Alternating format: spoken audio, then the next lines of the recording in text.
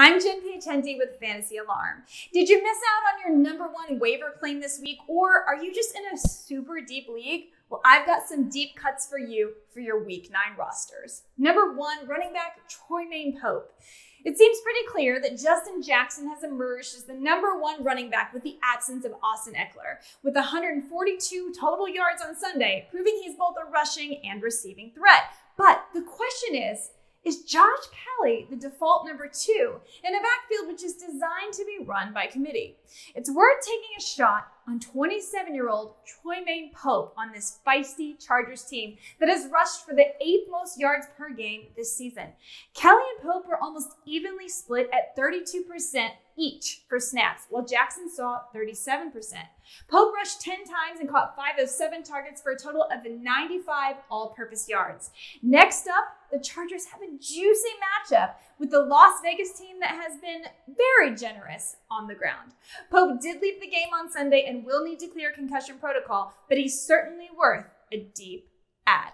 And speaking of running backs, Jonathan Taylor managers must have been full on tilting on Sunday.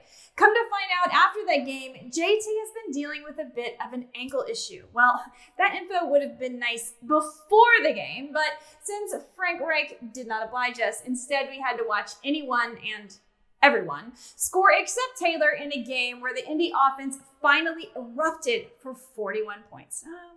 C'est la vie. But at least now we know there was a reason.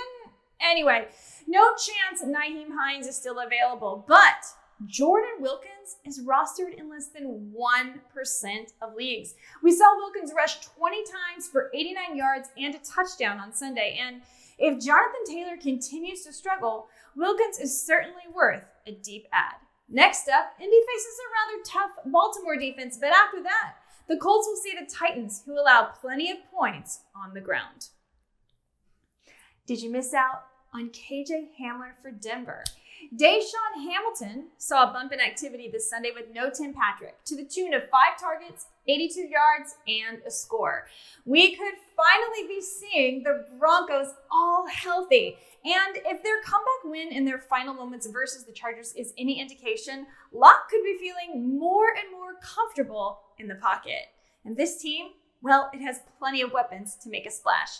Of course, from week to week, we could see any number of receivers be productive, but next week is a matchup with the Atlanta Falcons.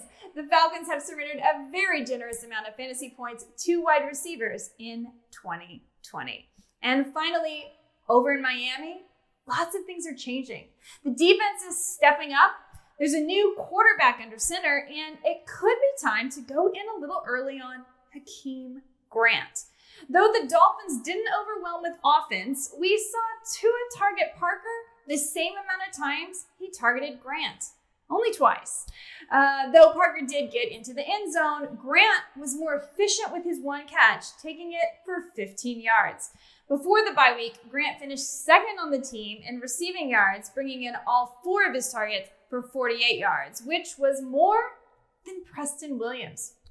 With Parker often banged up and a new quarterback under center in a team that is trending upward, this is a speculative move that could pay off in deeper leagues.